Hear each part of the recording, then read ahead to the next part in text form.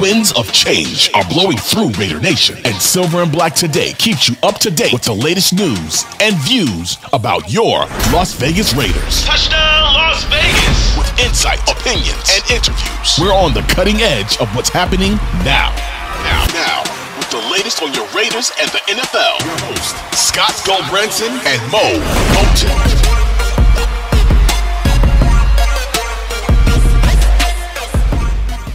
All right, it's that time again. Welcome back to Silver and Black Today, an Odyssey Sports original podcast covering your Las Vegas Raiders. Scott Goldbranson, along with my co-host Mo Moton.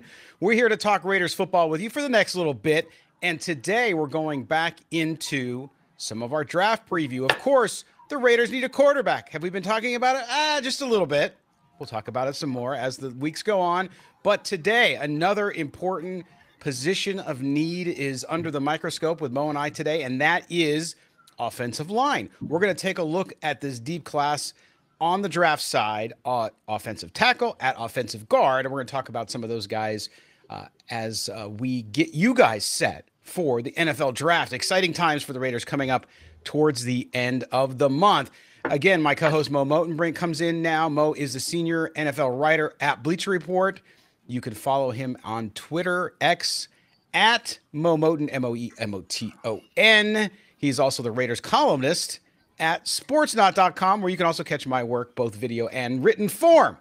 Mo, here we go, man. I know it's off season, so we don't do as many shows, and news is different, right? But we have so much to talk about when it comes to the draft, what the Raiders may do, what needs they have, how they can address those needs. And we're going to do that. We also have, of course, our Raider Nation mailbag in segment 2 today. And we'll have some phone calls there. And they might have something to do with the draft, too. So we're going to get into this. But, man, of course, you're covering the draft extensively for Bleacher Report and for Sportsnot. It's an exciting time of the year. We run up, and you get to the point about 2 weeks from now, we're all going to get tired of talking about what they're going to do. And instead, we're going to want to know, what are they going to do for sure? And we won't know until that day. Scott, I'm already there. I don't know if it's a known fact that I don't love mock draft season. Mm-hmm. I enjoy the draft talk, but 4 weeks of just mock drafts to me, it's exhausting. It is. It's exhausting because it's fun to have these educated guesses and opinions, but when you have like 50, 100 mock drafts coming out a day, it's like, all right, I'm ready for the real deal. I'm tired of all these simulations. Yes. And we actually did one, or we're doing one today, I should say, later on our Sports Not show, the Not Zone. It's an NFL wide show. And Ryan Dyrud and we're just going to do the first 15 picks of the first round. Like we don't want to, we're doing 7. Okay, now we're in round 5. Pick number 297. No, hey, I respect people who do that because that's part of their role. You guys have some great folks over at Bleacher Report who do it, and it's awesome. That's what they live for. They're draft analysts. They do that kind of stuff. Most fans, people who watch and listen to our show, they're not, they want to know who the Raiders select, but they're not going out and finding out who the 12th best safety is, right? They're not doing that. For those of you that do, awesome. Everybody's got their hobbies and their interests, so that's cool.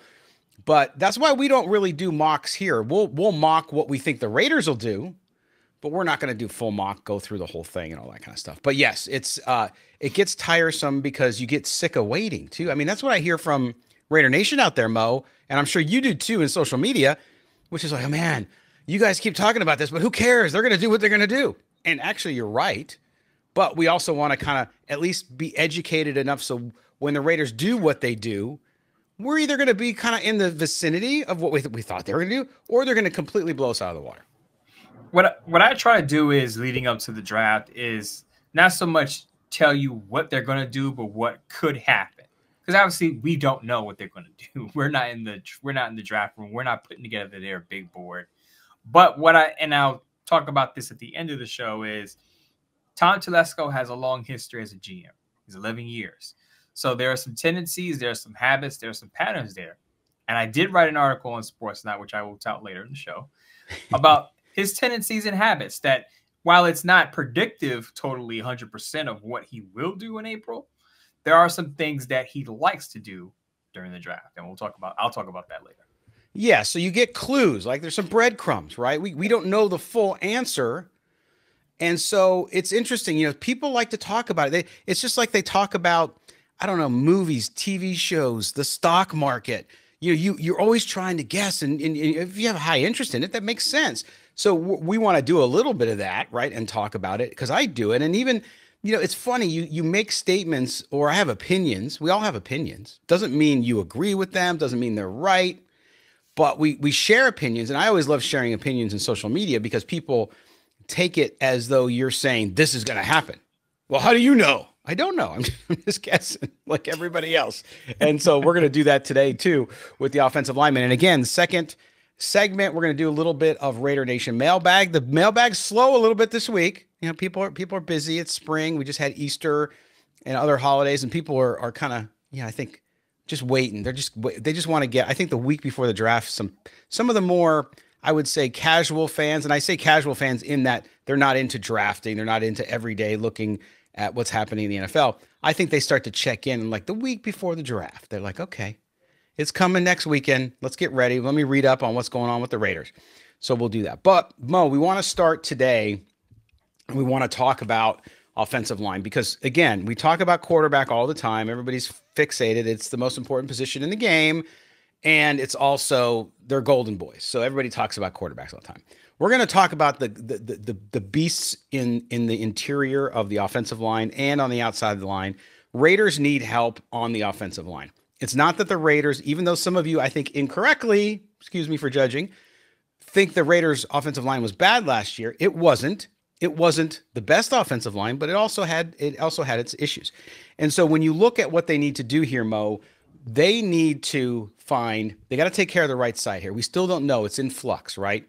With Olumuyiwa gone now and some other players, yes, you have Theo Mumford. You have some players who can play there, but are they your bona fide starter? Do you need to bring in a young player to compete? Do you need to sign a free agent to create some depth? And the way I look at it, Mo, let's just start off at that assessment. The Raiders not only need, I think, a bona fide starter on the right side at either guard or tackle, depending what they do with the talent they have, but they also need depth. You have to have depth in the NFL.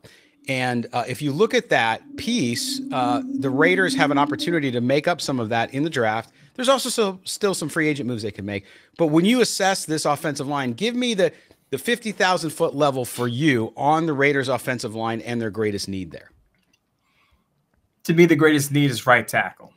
A lot of Raider Nation has talked about the Raiders were to draft Michael Penix. His blind side becomes the right side.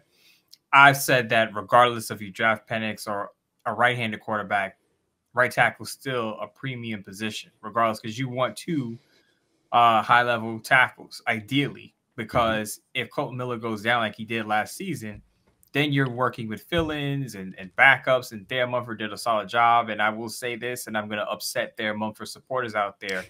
Dale Mumford is not a bona fide starter because there are some people I've talked to on the X that said, we don't need a right tackle. The Raiders don't need a right tackle. We have Dale Mumford. And I said, well, while Dale Mumford was solid in his fill-in duty, I'm not handing him the job. He hasn't done enough for me to say that the Raiders should pass on a right tackle.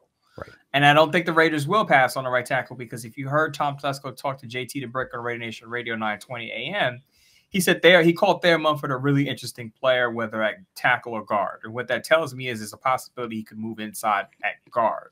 And he didn't say that Thayer Mumford is going to be he's not going to give out his plan, but he didn't really talk about Thayer Mumford as being the starter at right tackle. Now, he may compete for the starting job. Mm-hmm. But based on what Tom Telesco said, I think they're going to try out Thayer Mumford at guard and tackle and see maybe he's a better guard than a tackle. They'll find out. But I fully expect the Raiders to draft a right tackle because I think that's the biggest need on that offensive line. They also need a right guard. I talked about this on last week's show that if the season were to start today, which it doesn't, DJ Fluker would be the starting right guard, and he hasn't played a football game in 3 years. There's no way DJ Fluker is going to start at right guard week one of the season. I would be thoroughly surprised if he does. So I expect a new right tackle, and a new right guard. And I expect the Raiders to draft at least 2 offensive linemen in the draft.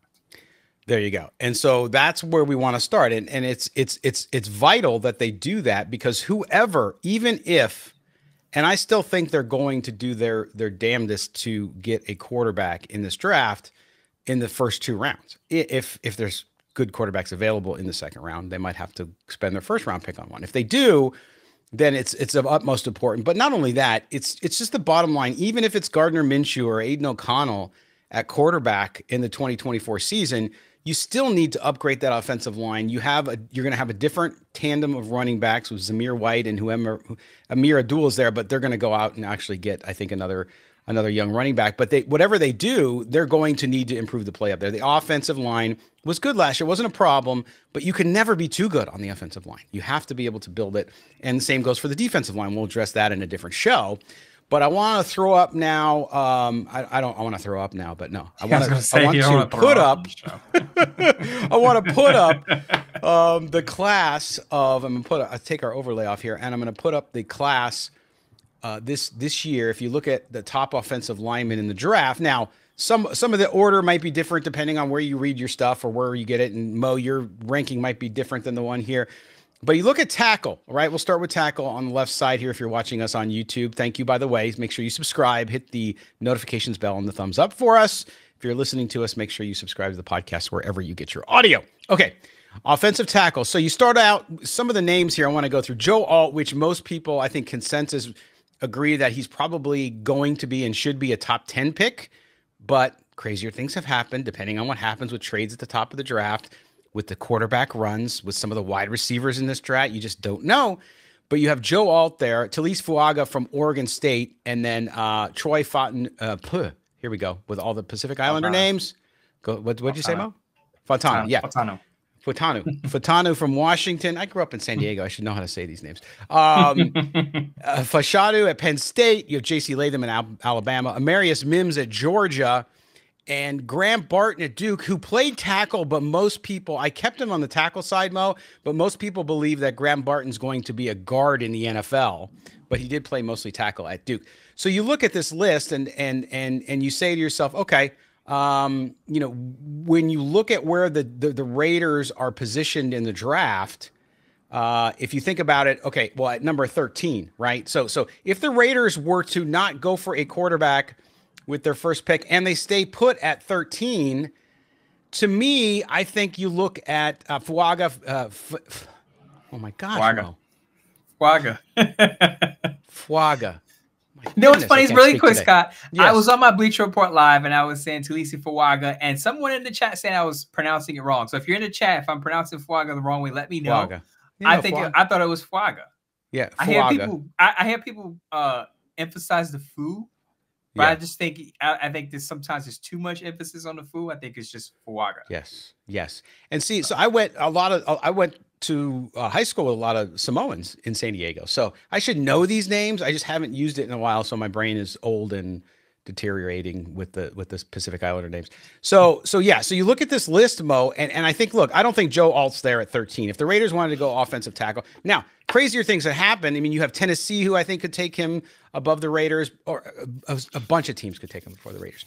But when you look at this list, the other thing to think here too is scheme, which obviously with guards is a little more important. But if you look at offensive tackle here, I think any one of those guys would be fine, down to Latham. I mean, and Mims and Barton, good. Like I said, though, Barton, I think, moves to guard. Mims is a good player, too. But when you look at this list, if you're the Raiders at 13, Mo, and you go offensive tackle, who's your guy? My guy is Taliese Fuaga. Fuaga. Out of Oregon State. I picked him I had a simulation mock draft on Bleacher Report Live last week.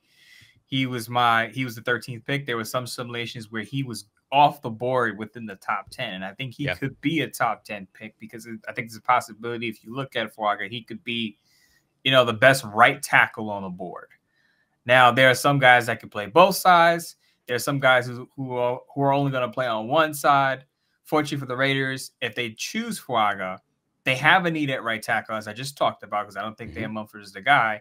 You could just plug in Fuaga into that spot, and he could start from day one. Now, there are some people out there who think Fuaga would move inside. I'm not one of those people. For me, my philosophy is, and I understand that usually the best offensive lineman plays left tackle on the collegiate level.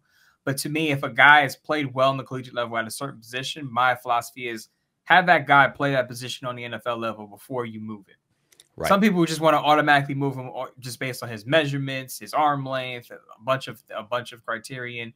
I say let the guy fail first, and then you think about changing his position before you move him from what he played or last played on the collegiate level. And I think Fuaga is my ideal choice at 13 because I still strongly believe that the Raiders go offensive line over cornerback with their first pick.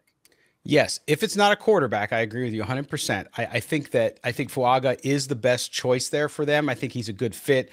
I think his makeup too, personality wise, the interviews that I watched over the last couple of days, and just the attitude, I just think fits really well with what Antonio Pierce is building. Not that any of those other guys, there's a couple of those other guys that are that way too, but he's going to be, to me, the best player available at the position when they pick. If things fall the way we think, again, he could get taken before the Raiders get there too. There's a possibility because you don't know what happens on draft day. As much as Joe Alt is a guy everybody talks about as the first guy off the board at offensive tackle, somebody might like Fuaga better and they might go that direction. So then you'd be stuck with Joe Alt. Oh darn. But 3 offensive tackles, the mocks that I've done just for my own kind of education, I only had one of them with Alt falling out of the top 10, and he still didn't make it to 13. So you look at that situation, and the Raiders are going to have, if that's the way they go in the first round, Mo, they're going to have a really good opportunity because of all the quarterback. Because I think 4 quarterbacks are going at the top of the draft. I think 2 wide receivers are going at the top of the draft. And if that happens, then that sets up nicely for the Raiders. Maybe not where they wanted to be from a quarterback perspective because they'd like Jaden Daniels or one of those guys. But I still think, though, that this tends to be the direction things will go. If Fuaga was gone there and Alt's gone, let's say those 2 guys are gone on the draft board on draft day, who else there would be? Who would be your second choice when you look at this list? My second choice would be Troy Fautanu. Out of Washington. I'm sure the Stork Raider would love me saying that because he's one of those guys who loves Washington. Go Dogs for him. But in some simulations, Fuaga wasn't available. Joe Alt was obviously off the board. Fashanu was off the board. And I'm thinking, okay, if I don't want to force feed picking a position. Right. But I said, okay, let me just choose the best player available. And I feel like for the Raiders, if I'm not going quarterback, I went with Troy Fautanu out of Washington, but there are also questions. There are even bigger questions about whether he's going to move inside the guard because while I think he's a first-round prospect, there were some hiccups in pass protection. Yes, and because of that, some people think that he can move inside the guard because maybe he'll have some pass protection issues on the pro level if he had it last year. Now, the Stork Raider, if you're listening, I thought Fautanu had a better 2022 season than he did in the 2023 season, specifically in pass protection. So there are questions of whether is he a top tackle or is he a top guard? And I will say if he happens to be a guard rather than a tackle on the pro level, so you get a top 3, maybe a top 3 guard in the draft. I still love that pick for the Raiders because they have a need at right guard.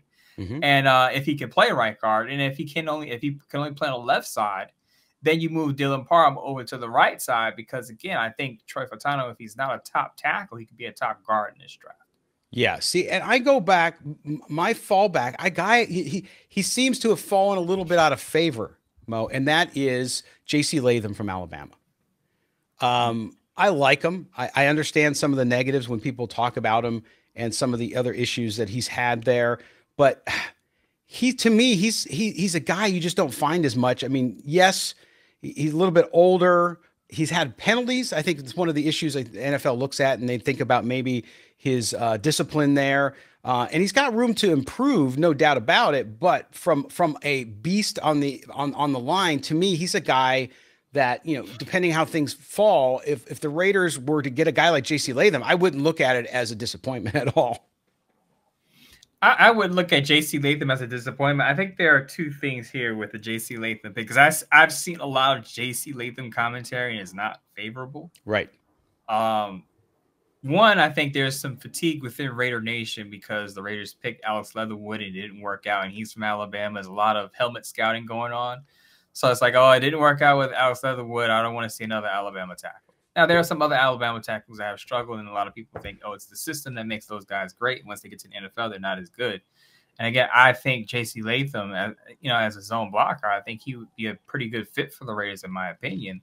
And I think he's a top tackle in this draft as well. So I wouldn't be too sour on J.C. Latham. And again, I think there's some Alabama fatigue with the tackles coming out, that they're not as good on the pro level as they are on the collegiate level. But I will say, don't overlook J.C. Latham. I think he is a fit for the Raiders.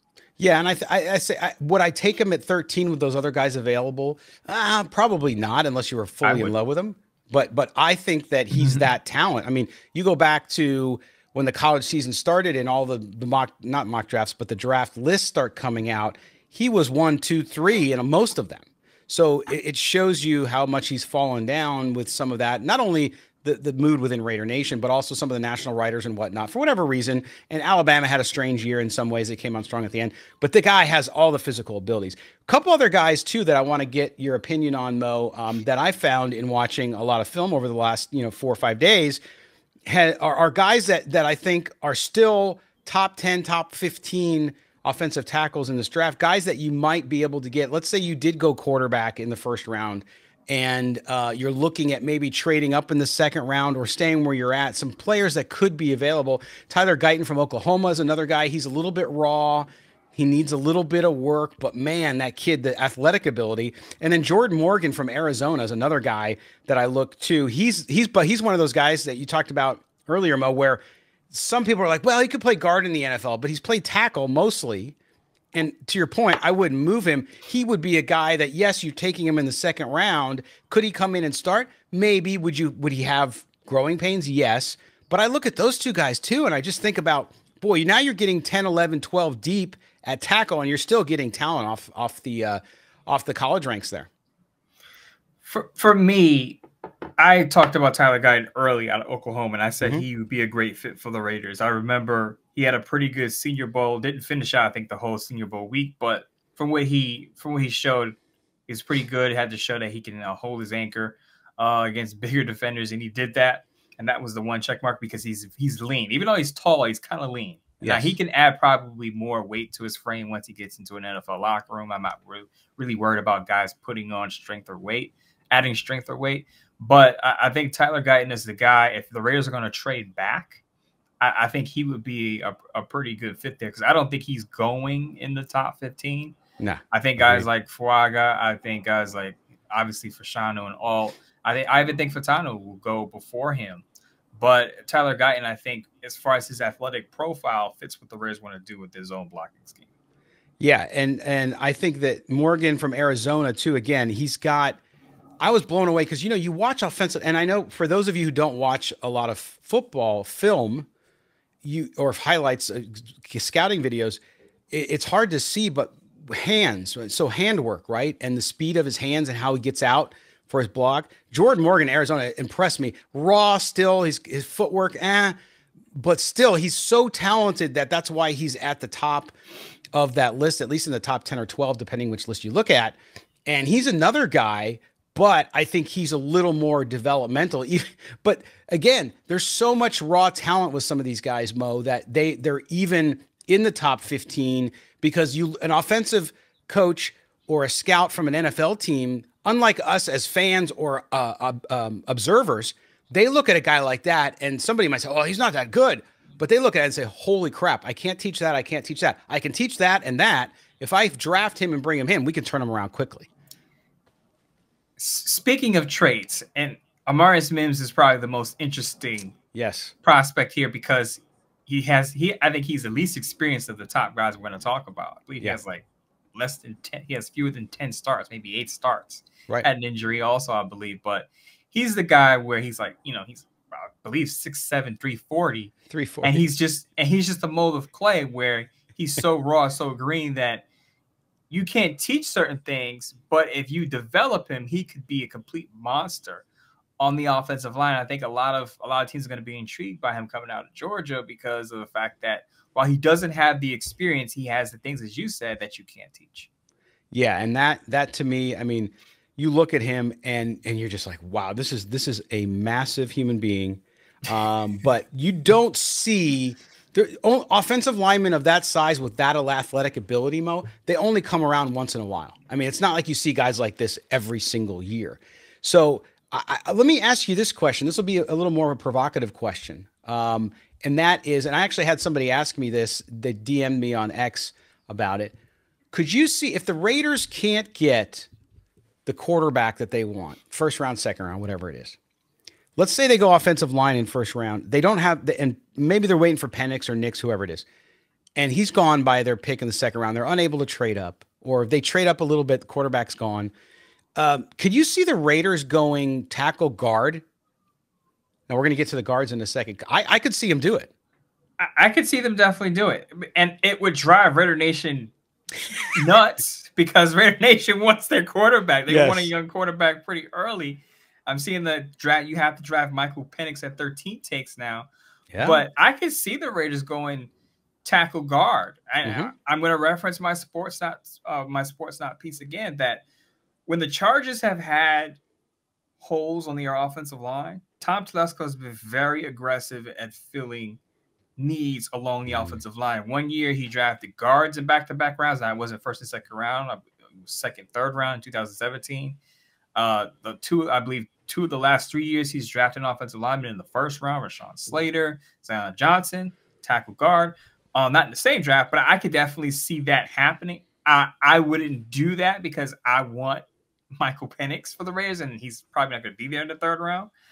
But I could definitely see that happening if they don't love Michael Penix, Bo Nix, or any of the second-tier quarterbacks. Yeah, I mean, and it could be their emergency plan. It wouldn't be a bad emergency plan, by the way, because if you take care of guard and tackle in the same draft with two players that are top 10 players at their position, and maybe even top 5 when you get to the guard position, great. So, I mean, that's what you do. You got to build the trenches. It's so very important. But yes, you do need the quarterback too. So, all right, we're going to take our first break. When we come back, we're going to do the guards. It'll be a shorter conversation. There's a lot of guards that are in the draft. They're all good ones. And then the final segment, we're doing 3 today. I said 2 earlier. We're doing 3. When we get back from that, we will do our Raider Nation mailbag. Guards are coming up next. The big boys on the inside with Mo and Scott here on Silver and Black Today. Welcome back. Silver and Black Today, the Thursday edition. Appreciate you guys being with us. Do us a favor. If you don't already subscribe to the show on the audio side, do so, please. Wherever you get your audio, wherever you listen to your podcast, please subscribe. Silver and Black Today. Also, if you haven't listened to it on the audio side in a while, Apple changed their rules. You got to go in and not resubscribe, but you just got to play an episode for a bit, or they'll start taking you out. They're trying to help clean out your phone for stuff you don't listen to anymore, which is good because I sometimes subscribe to stuff and it's like, what? I don't listen to that anymore. Anyway, but if you do that, great. If you're watching us on YouTube, thank you. And the chat is always lively. You guys are great. So thank you for being there. Hit the subscription button, the notifications bell, and a thumbs up. We would appreciate that. All right, we're going to get into the guards now on the offensive side. I am Scott Branson, of course, joined by Mo Moten, my co-host here on Silver and Black Today. All right, Mo, let's look now if we get to the guards. We look at offensive guards, and the list I have here: Cooper Beebe from Kansas State, Christian Haynes, Christian Mahogany, Zach Zinter, what a name, ZZ baby, Trevor Keegan, Javion Cohen, and Layden Robinson. You look at this list too, and pretty impressive, I think, especially 1 through 5, and even the rest of this list too is great. But when you look at the Raiders now, we do not know for sure, Mo, exactly what Luke Getsy's plans are. But like you said, with Tom Telesco being a GM, we know Luke Getsy was the offensive coordinator for the Bears, and we know that he ran a zone blocking scheme. So we can make some assumptions from that, right? And you look at these players, and I think when you talk about guards, it matters significantly. When you look at this list and you think about what could be Luke Getsy's offense in Las Vegas, who sticks out at you? Who's your number one choice here if you're the Raiders and you're going guard in the second or third round, wherever it falls? Definitely going to be Christian Haynes out of UConn. Now, UConn's not known as a powerhouse school that's sending out a lot of NFL talent, but I will say I think Christian Haynes is the best scheme fit. Exactly. With the system that he played in UConn kind of closely resembles what Kyle Shanahan runs in San Francisco. And as I said, the Raiders hired the San Francisco 49ers former assistant offensive line coach in James Craig. So just keep that in mind. James Craig is now the Raiders offensive line coach, was under Kyle Shanahan. Christian Haynes, who played at UConn, system similar to what they run in San Francisco, which is why I think Christian Haynes is the ideal pick there. Now, he's a bit on the, I guess you would say, the short side, about 6'2", but I think he fits the profile of what the Raiders need in Luke Getsy's system, and he could be a day one starter coming out of UConn. While a lot of people, again, are not looking to UConn for NFL players, Christian Haynes should be the guy. Second round pick. Yeah, in the second round, I think that's two as well. And to me, you look at what he's able to do. To your point, and I think this is where it's hard unless you cover the sport significantly or you're just a pure football head. The scheme issue here, you could see a guy, you might see somebody go on Mel Kiper Jr., whoever you listen to and like about the draft, talk about Cooper Beebe or talk about Zach Zinter out of Michigan. Of course, Trevor Keegan, both those guys were great with Michigan in their national championship run. But you look at them and you might see how great they are. But if they're not in a zone scheme, like you said, like a San Francisco, like Luke Getsy runs, then they might not be the best fit. They might be great athletes, but it's to ask them to do what you need them to do, it might not be exactly in their wheelhouse. So you look at that and you look at scheme and you look at the lists and just understand, if you're reading out there, just a tip, if you're reading out there, make sure that you look at those draft reports and find the best offensive guards for zone blocking scheme. Because some of them might not be as good of a fit because of that. Who else sticks out at you, Mo? The other player that sticks out, and I didn't initially talk a lot about this player, even though he's at the top of our list, Cooper Beebe. I think Cooper Beebe, I looked at his measurements and how he tested at the combine, and I compared it to some of the guards that Tom Telesco has drafted in the past, i.e. Forrest Lamp, i.e. Dan Feeney. And his profile, physical profile, and the way he tested the combine closely resemble those two guys in Lamp and Feeney. So I think Cooper Beebe also could be a pick for the Raiders. I actually strongly believe that after initially kind of overlooking him, not to say he's not a second, maybe a top 2 round prospect, but I looking at Cooper Beebe and looking at his measurements especially, I think he fits the profile of what Tom Telesco would want for his offensive line, assuming that Luke Getsy signs off on it and says, yeah, that guy could fit in our system. Yes, and that's it. It's got to be that. So this is where, when you guys think about the NFL and how much impact a coach has on draft picks, like, because the general manager knows football, but he's not a coach most of the time. And so to your point, Luke Getsy's going to be there and he's going to ask, Tom Telesco is going to ask Luke Getsy, hey, listen, here's these 3 guys that we really rate highly. Which is the best for your system? And he's going to show them. He's going to say, hey, look, these 2 guys fit the system. They know the zone blocking scheme really well. They fit it well. Here's why we like them. And then Tom Telesco will make the best pick that he can. So yeah, Beebe, what a player. I mean, you look at what he's been able to do, and he's so elite on the interior, and that's hard to say because people don't watch the interior linemen when you're watching the game, right? Unless you watch film, it's not evident right away, but he's very dominant. And you say, well, this guy, if you're on the West Coast, you're thinking Kansas State. I don't ever watch Kansas State, but he's an amazing player. Couple guys that I want to bring up to you because I do think those 2 to me are definitely there, second round, and are available. You start to get lower on the list there, Mo. A guy I like, and I think this is somebody more third, even maybe 4th round, as crazy as that sounds, maybe won't last that long, but Keaton Bills out of Utah. You ready? 6'5", 321. Okay, smart, quick, just mind-blowing with his athletic ability, and he's a zone blocker. I mean, he's been in the zone blocking scheme, so he understands the game really, really well. And I think this is a guy. I don't know if he fits exactly the Telesco mold, but it's pretty close. I would say, again, to reemphasize, zone blocking scheme, gap blocking scheme. Yeah. So hat on the hat type of deal is the gap blocking scheme. If you're looking for, and Scott went with a scheme fit here. So again, we want to emphasize, if you're looking for a fit, we believe that the Raiders are going to have a heavy zone blocking scheme. So there are going to be players that, as you said, are going to be pretty good or top-notch gap blocking guys. Yeah. May not be the best fit for the Raiders, but they're gonna be top gap blocking guys. Now they're gonna be some unknown names that Scott just brought up one that are gonna be scheme fits that the Raiders may look at in the third or fourth round. So some people may scratch their head and go, who's this guy from Utah? Who's this guy from North Dakota State? Who's Mason McCormick? I like Mason McCormick, by the way. And he's probably my sleeper guard. Now, he played a lot of left guard, and we'll see if the Raiders do with Dylan Parra. But just like you, I have some names that I'm looking at specifically because they're heavy in the zone blocking scheme and they fit Luke Getsy's system if the Raiders were the draft.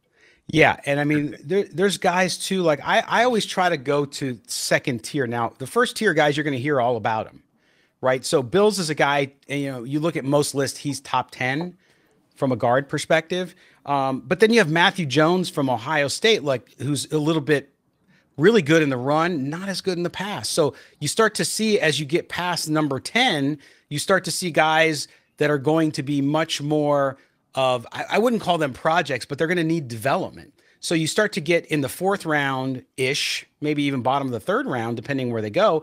You start to see guys that you can't necessarily count to come in. Now, things can happen, but that can't come in and maybe start right away, but are still good draft picks. So if you see the Raiders take a fourth round guard after they've already taken a guard in the second round, don't be surprised, because they might be a great talent and you need depth there anyway. So you go that direction. So a guy like Jones, who needs to work on his pass protection. Okay, well, if he's sitting on the bench and he's a developmental player and you get him in the fourth round, okay, great. I don't think he'll last the fourth round, but if he was, then you get the opportunity there to build depth. So that's the other thing here, is the tiers, not only the scheme fit, which you did a great job of explaining to everybody out there, Mo, but also the idea that when you take some of these guys, yes, if you're taking them in the second round, you certainly want them to hopefully come in and start right away. But when you get past the second round, not that there isn't third rounders who start in the NFL, but you start to think differently about that player's path to becoming a contributor. And the thing about zone blocking is, you don't necessarily want a mauler, because everyone thinks, okay, you draft a guard, he's got to be 330 and be able to, he's got to be a people mover, and all the cliches you kind of hear about big body guards. With the zone blocking scheme, you want more athletic offensive linemen who can get to a spot and be pullers and come out and clear lanes and block on the backside. You want guys who can move. So when you're thinking about guards, potential guards for the Raiders, just keep that in mind, that you don't necessarily want the 330-pound guard.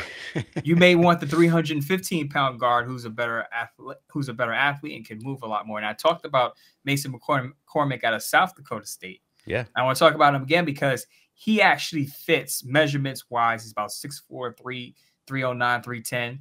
He's another guy that, if you look at his profile, matches closely with who Tom Telesco has drafted in the past in Forrest Lamp and Dan Feeney, from his height and weight to his athletic score. And now he's one of the most athletic guards in this draft class.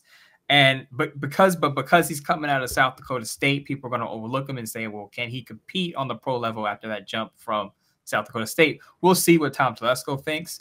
But as far as the zone blocking guards, just keep in mind, you don't necessarily want the 330-pound mauler.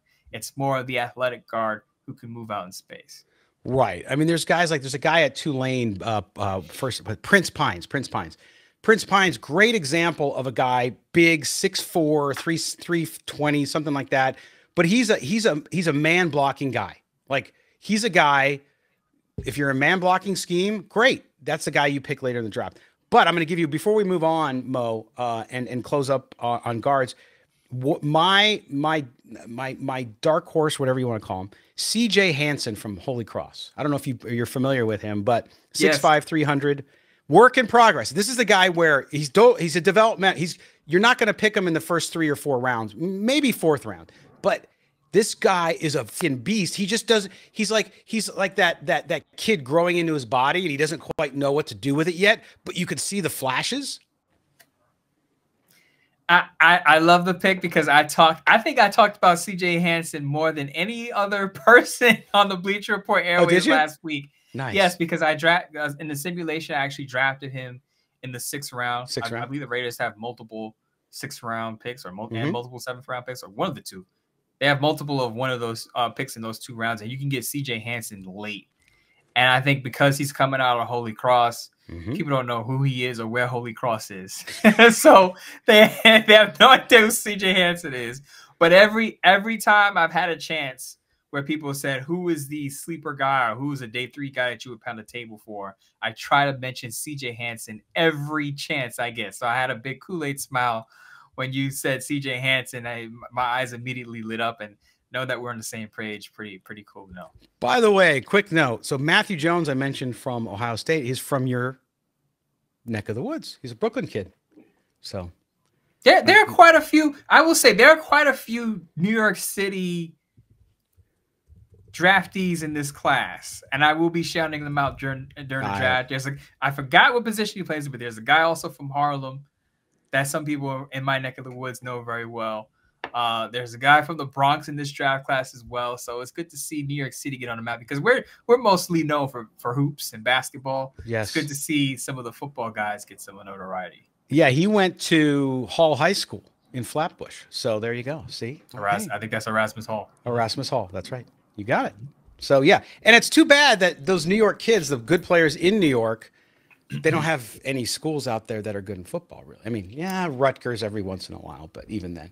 So, but yes. We don't really claim Rutgers, even though it's because it's in New Jersey, but we'll take across it the river. It's New Jersey, New York. But when it comes to the 5 boroughs, which is where I'm at, yeah, Erasmus Hall is like the school to look at for football talent. Football. Oh, yeah. There have been quite a few guys. Curtis Samuel, wide receiver, he's from Erasmus Hall, so he's probably the most known prospect, most known player. But we got some footballers in the 5 boroughs. We're not all hoops and basketball. We're not all. Yeah, but you go back Hall High School. You ready? The amazing Sid Luckman from 1939 to 1950. There you go. The amazing Chicago Bears quarterback. There you go. There you go. I didn't know he went there, so there you go. Who else we got that's current? A lot of guys back in the day. And then it was there's a dry spell for 30 years until Sean Lee, who I know because he played for the Chargers. He was a nose tackle and played defensive end a little bit. Played for 10 years in the NFL. Then Curtis Samuel and Christian Eising, Tampa Bay, the safety, who was there last year. So there you go. You learned something about Mo's hometown. There you go. Bingo. All right. Well, Mo, anything else on the guards you want to make a point about before we take a break and then get to the phone calls? Yeah, Zach Zinter. I've seen Zach Zinter in a lot of mock drafts. I don't think not to say Zach Zinter can't be good in the zone blocking scheme, but I look at his athletic profile, and he's not typically what Tom Telesco would go after. In doing my research at Tom Telesco with his guards, he likes athletic guards. If you look at a lot of the guards or interior offensive linemen that Tom Telesco has drafted, he likes usually these are guards that rank at the top of the class in their athletic scores. So if you're into the Ross scores, those athletic scores, then pay attention to those scores because that's what Tom Telesco is looking at. And usually Tom Telesco's guards are about 6'3", 6'4", between a little over 300 pounds, maybe up to 315 pounds. So again, if you're looking at a guard that's about 330 or a guard that's a slow mover, slow-footed, probably not a fit for the Raiders. Yeah, I mean, I think actually, and he's still not the best fit, but his teammate Keegan, I think, would be more in the mold of a Telesco pick, although I still think he's not quite what Telesco has been known to go for. So, all right. Well, there you go. We got you up to speed on offensive linemen as we roll through prior to the NFL draft here on Silver and Black today. We're going to take our final break. When we come back, we're getting to your phone calls on the Raider Nation mailbag. Stay right there. Raider Nation is never shy. You ask, we answer. It's time for the Raider Nation mailbag. What's on your mind, fam? Drop us an email at mail@silverandblacktoday.com. That's mail@silverandblacktoday.com. Now, it's your time to speak up. All right, it's that time of the week. You guys are a little shy this week. I notice when there's less going on, you want to talk to us less. That's to be expected, right? So we get a couple phone calls this week, and I'm trying to make sure I didn't miss any of the emails, because I think we had a couple emails. Let me find. Oh, here it is. I got one. Okay. So what we're gonna do is I'm gonna start with the email, And I wish I could give this person's name out, but he's got a weird email address. It's Cody Zolkajuga. It's all like whatever. You would think that it was like a spam email address. So my friend Cody. What's that? Call him Cody. I'll call him Kotaizo. Kotaizo. Okay, Kotaizo. So I was phonetically spelling to come up with a good one. Okay, Kotaizo. He says, "Hello, Scott and Mo. This is Raider Kojo." Oh, see, it was in. I had to do is read the email. It's Raider Kojo. All right. There we go. All right, Raider Kojo. Thank you. Kojo. Yes. Raider I'm Kojo. always interested, by the way, Raider Kojo, and this is not a negative at all. I don't want you to take it this way. I'm always interested, though, in people, and I kind of respect it. A lot of people who are sports fans who go by a moniker and you don't know their real identity because they want to interact and they like to keep their privacy. It's so hard to keep any privacy today, right? You can't keep any privacy whatsoever. And so when people do this, like I used to kind of be like, why do I'm Raider this or I'm Raider that? And then I was like, oh, you know what? I get that. I think that's kind of cool. And then they get a persona about them, right? Scott, like Stoic my Raider. real, like Stoic Raider, right? I don't know Stoic Raider's real name. I just know him as Stoic Raider. Yeah. I would assume John, my guy, John 585. 585. His first name is Jonathan. But people for the longest time thought my first name was actually Mo, M-O-E. Yeah. Like there are some people out there who don't know my first name. I won't say it on the air today. I'm sure you can guess it because it's out there on my articles, but people thought that Mo was actually my first real name. No, everybody knows your real first name is Mordecai. Hey, you know, that's what you think, roll with it. I like my privacy too, by the way. Of course you do. Yes, as our listeners pointed out when we were joking last week about you know how I was always trying to set you up on dates before you had a significant other, and you kind of quit back at it, and people were like, does anybody think Mo's really sick of Scott? It's like, I love it. It's so funny, but I appreciate the comments. They care.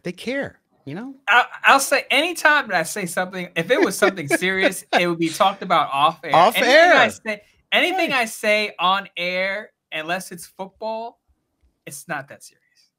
Well, and you know what's interesting about it, and I can relate to it though, and I know we're going to get to Raider Kojo's question here in a second, but I can relate to it too because listen, I don't expect everybody that either watches, listens, at least even if they just watch one time. Some people, you know, you come across when you do shows like this, you have a personality that's not always, yes, it's partly real us, but also you don't know what it's like sitting next to me having a beer or whatever. So some people like you and some people don't. For whatever reason, they just like, I don't like his personality. I don't like how he says this, or I don't like that opinion. And they make a judgment about you. And that's okay. That's just the way the world works. And some people don't like me. Some people don't like you. More my side than your side for some reason. But hey, you know. But no, really? But I think I'm just kidding. But I think that there's some people who just don't like you, and some people get upset about that. I don't. And so I'm like, oh, you don't like it? Cool, man. That's good. You're a big Mo fan. You don't like me. Luckily, Mo does his own stuff too. He does Bleacher Report Live. So if you don't want to see me at all, you don't have to watch. But it's always funny when people try to create, or in their minds, they have some idea that because we were discussing something, it goes like that. But anyway, I don't want to waste everybody's time, but it's funny. And so there's a couple of comments and I just send them to Mo because Mo doesn't really read the comments for a lot of good reasons. And so I send it to him and he's just like, oh, this is funny. So, but thank you for your comments. All right. We're going to get to the email here from Raider Kojo in Sacramento. And he says the J is not silent. I know. Raider Cojo. You can speak Spanish? No. Raider Kojo. And it says, hey, if I'm the GM of the Raiders, I'm calling the Bears and asking what is the price, and then I'm paying it as long as it's not Max Crosby in the deal. So Raider Kojo, Mo, listen, and Raider Kojo, I get it, and I respect being all in. Bears aren't trading the pick, man. But if they were, Mo, what would be too much? I mean, 5 years of number one picks, 3 years of number one picks. I don't think you can even put a price on it because I don't think it's available. I don't think it's available either, but let's just play along Raider Kojo and say it is, the Bears are open for business, right? Yeah. Let's say let's say Caleb Williams doesn't want to go to Chicago, right? So the Bears are like, okay, we'll trade the pick. They probably wouldn't trade to the Raiders because they probably still want a quarterback, and 13 is too far back. Yeah. But let's just go with the scenario and say they trade the pick. What would it cost? I would probably say you start the conversation to 3 first-rounders. Mm-hmm. And the Bears would probably, and if you're trading with the Raiders, again, who are at 13, the Bears are probably not going to get a top-tier quarterback. So then they're giving up not only the spot to the Raiders, but they're giving up the opportunity to pick not only Caleb Williams, but Drake May and probably Jaden Daniels. Yep. They're probably going to wind up settling for a Bo Nix or a Michael Penix if they go back that far. Yeah. So I would think they would want probably Devontae Adams in that spot. Now, by the way, they also have the 9th pick. 9th pick. I will say they would have picks 9 and 13. So they could probably take, if they like Bo Nix or Michael Penix, they could take them at 9. And they could take a wide receiver at 13 in the Raiders spot. But I would assume that, hey, if we're going to move back that far, not only do we want future draft capital, we want Devontae Adams. Now they already have Keenan Allen and DJ Moore, but can you imagine getting a quarterback and having that trio of wide receivers? That trio of wide receivers would elevate whoever the quarterback is, and they could say, okay, we'll take Michael Penix because we have this supporting system that will elevate Michael Penix's game because we have Keenan Allen, we have Devontae Adams, we have DJ Moore. Now, before Raider Nation pulls their hair out, I would not do this trade because I've already said that the Carolina Panthers ran into issues when they traded DJ Moore to the Bears, and then they drafted Bryce Young, and I don't want to say he had no one to throw to, but Adam Thielen was his best wide receiver. Right. So I would not trade Devontae Adams to any team because I would want Devontae Adams to be there for my young quarterback. Yeah, and the other thing I'll say too is, and I'm a firm believer because everybody seems to go like everything else in today's society goes to extremes. So people want to hoard draft picks and never trade them because we need draft. We got to do it. And then there's people who are like, draft picks don't work out. Just trade them all and get the best player. Look, it's an in-between thing. It's the reality of that is in the middle there. And that is the Raiders to move up to get Caleb Williams, if they could, just for the sake of argument, if they could, okay. But if you give away too much, this team, the Raiders team is getting better. The defense is getting better. The offense needs some work, but you're not like right there where everything else is copacetic and you just need that quarterback. Or you're in a deeper rebuild and you want to get the quarterback because you know it's going to take 3 years to get there. But if you do, well, if you trade away 3 number ones, look, I don't think the Raiders you do whatever you can to get your quarterback, but you have to build. You've had so many bad drafts in the last 8 years. You need to build that team. And the only way you're going to build it in the modern NFL with the salary cap is via those rookie contracts. And you have got to have draft picks. Now, it doesn't mean they all have to be number 1 picks. I'm not saying that. But any kind of compensation that you're giving away, boy, it's going to take away because you know what? This year you get that. Next year you could get, maybe it's a better safety class if I recall. Next year you could get a really great safety in the first round, or you could get another offensive lineman or a defensive lineman, another edge guy if Tyree Wilson doesn't end up working. Like you have to build. It's sort of like in baseball. Yeah, you can go out and sign the big free agent, but you got to build your minor leagues, right? Well, the Raiders in football have to build through the draft. The reason they have not been good is because they haven't been able to do that. Right. Can you imagine if the Raiders had hit on more of their top draft picks from 2019 to 2021? How different they would, they'd be a double-digit win team without question if they hit on more of those picks. But it didn't happen. So they were stuck in this mediocre zone. And I think Tom Telesco can help this team out of that rut when it comes to drafting because his draft record is pretty good, specifically in the early rounds. Now, he didn't give a lot of second contracts to his middle, late round picks, but it doesn't mean they weren't good picks. Right. So I will say that with the discussion around trading up, for me, it's a pretty much a dead issue unless the Patriots decide they want to move back. Then I think – then the Vikings and the Raiders are teams you look at to move up. Now, a lot of people are going to say, Mo, we don't want Caleb Williams. Did you see him in the stands with his pink phone case and his fingernails and all of this other stuff? And I will say, judge the player by what he does on the field. I don't care about the other stuff off the field unless he's getting in trouble. Once he starts getting in trouble, then I start to pay attention. But all the other stuff is like, all right, whatever. He's a different type of personality. We all know, and I said this to you, Scott, via text message, because yes, Scott and I talk almost every day, just about every day. that we're not enemies offline, by the way. We do talk every day. I did say that every generation has a new type of athlete. So when you were growing up, there was a certain type of profile of what an athlete is, or how he acts, or how she acts. When I was growing up, it was a little different. Yeah. Right. Now they're more, business oriented, and a lot of deals off the field and stuff of that nature, and people bristled at that. Now the generation behind me coming up, guys in their 20s, young 20s and teens, they're a different type of athlete. They have different interests. They do different things. They may paint their fingernails. They may love the color pink. I don't think any of that should influence your football decision when it comes to drafting players. Yeah, and like I said to Ryan over at LA Football Network about Caleb Williams, because I was asking him a lot of questions about him, and it's might not be my cup of tea, but so what? To your point, can the guy play is the key. And yeah, do I think it's odd? Yeah, but I'm 50 years old. I'm sure when I was 18 and I got my first earring when I went away to college, people were like, there's some 70-year-old guy at the grocery store saying, what is this guy, kid? What is this boy wearing an earring for? Right. So look, I'm not here to pass judgment on him, and people like him for whatever reason. They like him and they don't like him for reasons like that.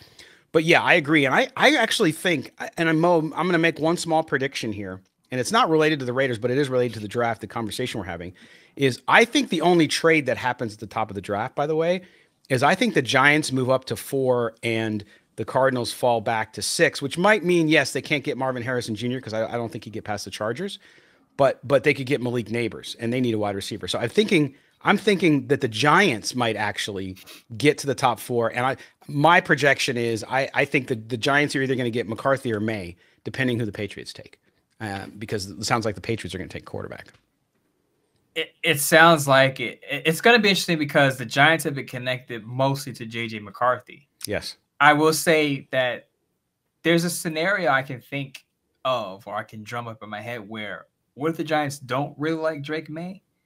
That Drake May could be available for the Raiders. Because let's say let's say that, right? Let's say that the Vikings really like J.J. McCarthy and they move up ahead of the Giants and take J.J. McCarthy, and the Giants say, okay, fine, we really like J.J. McCarthy, but we're not in love with Drake May. We'll take the top wide receiver, whoever that is, Marvin Harrison Jr., Malik Neighbors, whoever it is. And then Drake May starts to slip. And let's say Drake May is available there at, let's say 7. Yeah. Right. For some reason, Titans. he's there at 7. And you're thinking, and you're the Raiders, and you're like, okay, we can't have Jayden Daniels, but Drake May is available at 7, and we could move up. I'll ask Raider Nation out there listening to me right now, would you be okay if the Raiders were to move up to 7 to draft Drake May as their quarterback, assuming Jayden Daniels is off the board, Caleb Williams is off the board, J.J. McCarthy is off the board, Drake May is the guy there at 7, and the Raiders call up the Titans, and if a trade was made, the Raiders move up, draft Drake May. What is your reaction to that? I know mine would be elation. I like Drake May. I know he's kind of fallen back. He's fallen now below Jayden Daniels on the and maybe even J.J. McCarthy. He might be number 4 now, but he's a stud. I think he's going to translate well to the pro game. So we'll see there. But Raider Kojo, thanks for your email. And now we're going to get to our first phone call, and it's our buddy Tarek. Let's find out. Tarek is always traveling on business, so I'm sure he'll tell us. Yeah, you think so? You think he's in the Midwest? It seems to be his territory, doesn't it? Yeah. Okay, here we go. Here's Tarek. Chicago. Good afternoon, Scott and Mo. This is Tarek checking in with you guys from Davenport, Iowa. Davenport! I hope you guys are well. Back in Iowa. Just want to talk a little bit more draft as we get closer to that big weekend. I do think, as I said previously, the Raiders are going to attempt to move up to get that quarterback. But if not, man, we've got to get it right with the 13th overall pick. We've got to get that blue chip player. Nobody has has anybody butchered the draft over the recent years that more than the Raiders? I think there's been a lot of front office turnover. Ziegler was a clueless idiot. Mayock was just a clown. I do think that the two positions of need other than quarterback are cornerback and offensive tackle. When is the last time, other than Nnamdi Asomugha and Charles Woodson, when is the last time we've had a shutdown cornerback? And I agree with what you said previously on a show, Scott, that we have to keep trying. But when I think of offensive tackle, yes, it's not sexy, but it is a position of need. But my mind drifts to the Alex Leatherwoods and the Robert Galleries and the John Clays, just so many wasted draft picks. Edge rushers, Cleveland Farrell, Tyler Brayton.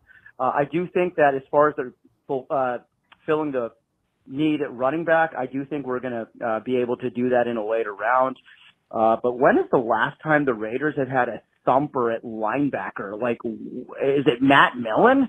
Like, I can't think of a sideline to sideline player who really, can get after the run and the pass, play both positions effectively. When's the last time we've had that at linebacker? So let me know what you guys think. I do think cornerback or offensive tackle is going to be the 13th pick if we cannot move up. And I do think that we will get a quarterback maybe high in the second round like we did Derek Carr. But we've just got to get it right. We can't continue to be wasting these first-round picks. It's got to be a blue-chip player, and hopefully that player can contribute right away. Have a great week, guys. Looking forward to your shows this week. Talk to you guys later. Bye-bye. All right, there's Tarek. Always great calls. Couple points he's made there. We should just have a bulletin board, really quick, Scott. We should just have a bulletin board of where Tarek is. Okay, we'll do a map. I got that in my notes. I got that in my notes. We're going to do that. Whenever we do a Tarek call, we're going to flap up a map. We're going to trace him and see where he's at. All right. So a couple of things, a lot of stuff to unwrap there. So number one is, I'm going to start with one of his last points, Mo, because I think there's an answer to this. While he's right, the Raiders have not had a big thumping linebacker. The position has changed. Like, and Tarek, I don't know how old you are. I know you're not as old as I am, but I do know that the way the game has changed, the linebacking position is different. The Lawrence Taylor days, the Matt Millen days. Now, you still have good linebackers. Don't get me wrong. Great athletes, of course, some of the best in the league, but it's not the same. So evaluating them, I think, yes, the Raiders have not had good linebacking play for quite a while. They did last year. Obviously, Spillane surprised and whatnot. But I think that's part of that, Mo, is the game has changed there. It's sort of like running backs. You still need a linebacker, but it's not going to be a position you're taking in the first round. I also think part of Tarek, what he's saying about the linebacker position, is the Raiders also haven't had stability there. Yeah. I know he said a thumper at linebacker, but I think I don't want to put words in your mouth, but tell me if I'm right about this, that you're also frustrated with the constant revolving door at the position where they haven't had a long-term solution there. Right. And I'll go back to my sports notes piece that Tom Telesco has a history of drafting linebackers fourth round and earlier. So, Tarek, if you want a linebacker, a long-term position player there in that spot, you may get it with Tom Telesco in this year's draft. I'm not going to make any guarantees, but his track record says it's possible. Yeah. Now, I will say that the last linebacker that the Raiders had with consistency was a guy that people say I look like is Kirk Morrison. Some people say I look like Kirk Morrison. I don't know. I don't see it. But he's probably the last linebacker the Raiders had for multiple years where he wasn't in and out within 1 or 2 seasons. But I do agree with Tarek's other points that regardless of what it is, quarterback, cornerback, offensive line, offensive tackle, guard, whatever the case may be, the Raiders have to get it right at 13. Because if they whiff, if let's say they pick an offensive tackle, and he's not a good offensive tackle, that means your rookie quarterback or whoever is that quarterback, Aiden O'Connell, Gardner Minshew, could struggle. Now we got Colton Miller on the left side. A lot of people seem to forget Colton Miller was a pretty good pick on the offensive line. They seem to remember Alex Leatherwood. They forget Colton Miller was a pretty good offensive. Not you, Tarek, but a lot of people say, well, the Raiders whip on all these offensive linemen, all these offensive tackles. Hey, Gruden and McKenzie got the Colton Miller pick right. So there's some hope there. I know Gruden's not with the regime anymore, and McKenzie has moved on. But as I said, Tom Telesco has a pretty good history in the early rounds of his guys playing right away and being impact players. And he talked about that with JT the Brick, of getting an impact player in round 1.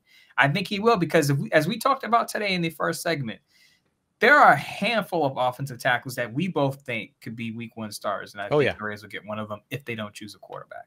Yeah, I mean, I would go as deep as the 6th best offensive tackle in this year's draft will be a starter in the NFL. So good stuff. Tarek, always good. By the way, if you want to be part of the show, 702-900-7869, 702-900-7869. You can leave your voicemail, leave your name, where you're from, and your question. So we appreciate that very much. And, the 13 pick, you're right, and Tarek's right, got to nail that pick. But I also, the caveat is if you go quarterback, you know, it's more of a crapshoot, right? But I think to me, I still, and maybe I've gotten taken in by the excitement, Mo. At 13, I just have the sneaking suspicion that if Penix is there, they take him. So even though the offensive line need is there, and then if I'm them, I'm trying to trade up from 44 in the second round so I can get the best offensive lineman I can get. So we'll see. But that's just conventional thinking. It depends on the week and which way the wind's blowing. So there you go. All right. Tarek, thanks again. All right. Our last call of the day. I told you people were shy this week. We only got 2 calls. We had the 1 email. If I missed your email for some reason, it got stuck in spam. I haven't seen it, so I apologize. Please do. Of course, we're going out to Fresno with Jacob. So hold on to your hats. Yet, gully, Brunson, and boom. Okay. This is Jacob from Fresno. What's up, guys? How you doing? Good. Fantastic week. Fantastic day for moi. I am one sleepy guy, but I got to make a call before it's time, so I'm making it. Listen, guys, I know I've been so high on Jaden Daniels, but let's take a step back. Did you see that picture of the pointy elbow? We can't have a pointy elbow quarterback, right? At least that's what the X is telling me. That's what all the social medias are saying. Oh, look at Jaden Daniels' big pointy elbow. Guys, there's a problem with the picture. It's not real. Look at it. His doggone forearm is coming out of his bicep. It doesn't make sense. Something's wrong. The file was corrupted. I don't know. That picture is not real. That's all I know. The picture was real. There was some sort of glitch. But come on. Can I get some input on the Jaden Daniels? Am I alone here looking at that picture saying, golly, it's not humanly possible. Stop complaining. He's a Heisman Trophy winning quarterback. He's a dog, as one Pat McAfee might say. The guy needs to be a Raider. Let's go and get him. That's all I got to say about that. Other than that, how you guys doing? Doing pretty good? Good week? Yeah? No impressions this week. But I'll give you a little Andrew Dice Clay if you take him. Bada bing, a bada boom. From the womb to the tomb. Hickory dickory dock. And I won't finish it because I'm a good, godly man. But God bless you guys. Take it easy. Raiders. There you go. There's Jacob out in the Central Valley in Fresno. I wonder if he was driving up 99. What he's doing. I don't know what he was doing. But I always love a good Jacob call in the show. Man, it's so funny. Oh, Jacob, you got me. He's great. Good stuff. But the Jaden Daniels thing. So obviously a lot of Raider fans, Mo, do not want to give up on the Jaden Daniels dream. I'm not telling you to. Crazier things have happened, but I look at it now and I look, Washington, you know, they were early on, it was all Drake May, Washington, Drake May. Now you've heard JJ McCarthy, but mostly you've heard Jaden Daniels. It makes a lot of sense. Listen, the kid is the reigning Heisman Trophy winner. Like, the fact that he's not going number 1 is because he's going against last year's Heisman Trophy winner in Caleb Williams. So you look at that, and I don't know what the price would be. It would not be much less than Caleb Williams to try to go get Jaden Daniels. It wouldn't be much less because the teams that could possibly take him also need a quarterback. Yeah. And they don't have their guys. I think the Washington Commanders have Marcus Mariota in place, and the Patriots have Jacoby Brissett in place. Those guys aren't the franchise guys. So no. I think both teams are taking a quarterback. I will comment on the picture that Jacob was talking about, the action figure elbow that was shown in the picture. I don't know if it was real or not, but it looked just like if you were a kid playing with action figures and you kind of bend the elbow back. It looked just like that. And I believe Jaden Daniels did comment on it, basically said it was capped, and then there's nothing wrong with his elbow. Somebody was trying to impact his draft stock. I wouldn't be surprised if it's a fake picture that a Raider fan put that picture out there and say, see, there's something wrong with Jaden Daniels' elbow. He needs to drop all the way to 13. And for the people who are wondering what it is, I just put it up on the screen if you're watching us on YouTube or X, wherever you're watching us. But there's the picture. Yeah, And actually, I've seen worse ones than this. Some people have bastardized them Yeah. even more. Yeah. But it's like he had to say my elbow's fine. It's like, and meanwhile, like there's somebody named Anthony Piersoni who sent that picture out on the internet. I know, right? I'm just kidding. Coach Raider John is the author of that. Was the author of that doctored photo. Yeah, Raider Tom T. Raider Tom T. Raider Put Tom that photo. Oh, okay, we're having fun with that now. But yeah, so yeah, that's.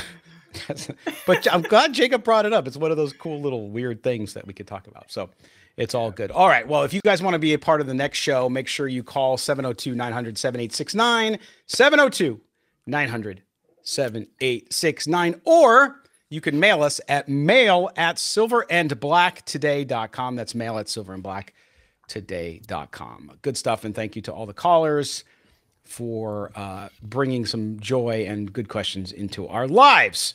Mo, tell everybody what you got the rest of the week. It's Thursday, so the weekend's coming up on us fast. But what's shaking for Midtown Mo? Well, I've been talking about it all show, the Sports Not piece that I put out on Tom Telesco and some of his tendencies, his draft tendencies and patterns that I discovered while looking at 11 years of him as a general manager for the Chargers. That's up again on sportsnot.com. 5 things I pointed out. Now, again, I'm not guaranteeing these things will happen or that it will pan out the way it has in the past, but it's a good, as you said, it's a good breadcrumb trail or clues to see what Tom Telesco might do. I talked about the wide receiver position. I talked about the cornerback position. I talked about what quarterback he may like, though it's a small sample size. I talked about the offensive lineman. A lot in that piece that I discovered over pouring. Maybe I spent 2-3 hours just looking over Tom Telesco quotes, draft classes, what those players did, how those players performed, when they started, and if he kept them around. So take a look at that piece. I thought, if I want to pat myself on the back, I thought I did a good job on it because I spent a lot of time. On that piece because it's 11 years of draft classes from Tom Telesco. He's very experienced GM, and there's a lot to look into there. There is, and definitely go read that because that's the point, right? We read and we peruse stuff very quickly these days. But the one great thing, if you really want to appreciate Mo's work, you need to read the deeper stuff. And he's just talking about that, doing all that research. It's a lot of work. Like people don't understand. The writing sometimes comes easy. It's the research and the organization and how you kind of set it up that takes a lot of the time. So when you read good stuff, appreciate. I know, dude, because most of your readers who give you feedback, and I'm the same way when I get feedback on the stuff I do, even if it's not Raiders related, the stuff that I tend to be really proud of is the stuff that you do that way. You're researching it, you come up with some good points, and people recognize it, which is nice because that's what you're doing. We write it for ourselves too, yes, but when the reader gets it and understands it, says, hey, you know what, that was very informative, or that was this, that, it shows that extra work you put in really matters. So make sure you go check out Mo's piece up on sportsnot.com. All right, my man, we are done for the week. We'll be back early next week. We'll get 2 shows in next week. So we'll make sure you call in 702-900-7869, be a part of Thursday's show next week when we do the mailbag, and we'll wait and see what happens, and we'll see what other draft rumors are coming out, and we'll get into the defense next week. Right, Mo? We're going to look at the Raiders, even though Christian Wilkins is there, even though you got Max Crosby, they still need another interior defensive lineman. And hey, maybe even later in the draft, a project, maybe another edge player. Cornerback first, but we'll get into some defense. We'll go on the defensive line on Tuesday. All right, Mo. Take care, my friend. Take care. All right. For our producer, Mike Robier, for Mo Moten, I'm Scott Branson. This has been Silver and Black Today, an Odyssey Sports original podcast. We will talk to everybody next week. Bye-bye. All right.